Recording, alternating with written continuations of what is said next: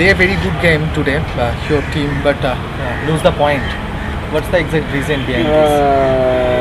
I think somehow we switched off during the game, and we realized that every time we switched off, the opponent capitalized on those opportunities, and they took away the 3 points because we allowed them.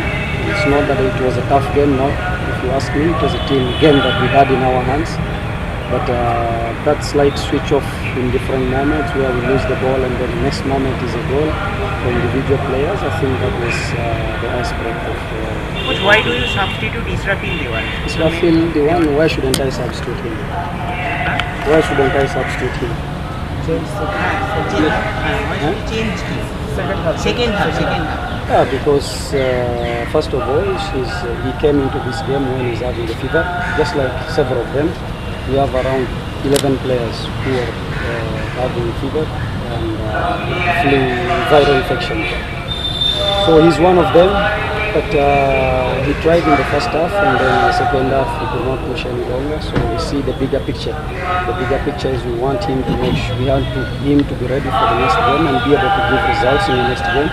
So it makes no sense for us to push him this one and break him down where he cannot come into the next game. So we have to see the bigger picture.